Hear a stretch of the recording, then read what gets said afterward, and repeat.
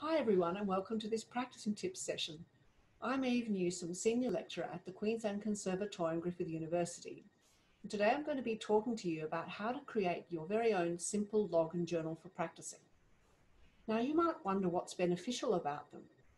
Well, a log can help you to track over time how much time you're putting into an activity, whilst a journal can help you to see what you're doing with your time. So they're a really great pair. You can use them to help improve your efficiency and to get more out of your practice.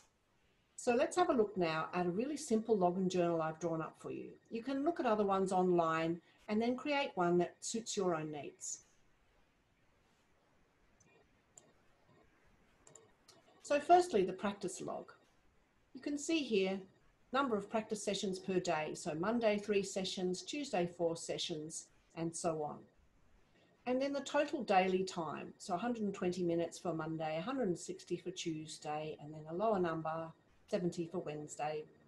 I've also included fitness and the total daily time, because I think that our fitness as musicians really helps our practice efficiency and just our general life as musicians. So once you've filled in all the amounts for each day, you can add up the total, and then you can see how things interact across the week and across each of the days. Now I've written here a light day for Sunday because I think it's really important to have one day per week when you don't practice much. That helps you recover from the previous days of practicing. Let's have a look now at a practice journal. So we usually have two types of repertoire for practice, our foundational or technical repertoire and our concert repertoire. So I've included 6 items: a scale set, exercise, study, concerto, sonata, and excerpt set. Now, if you're a singer or you're a jazz musician or you study popular music, you might have other items you'd like to put there instead. That's fine, just create it for what you need. Now, looking at Monday.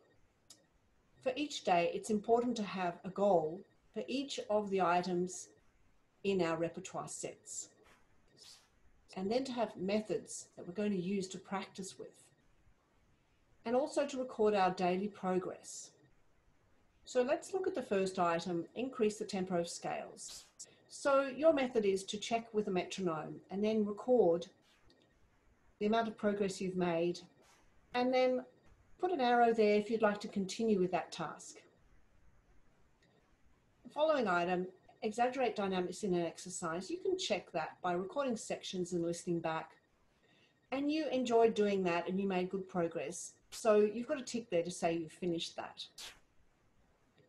So any of the items that have arrows, it means continue that in the following day's practice. If they're ticked, it means you're finished.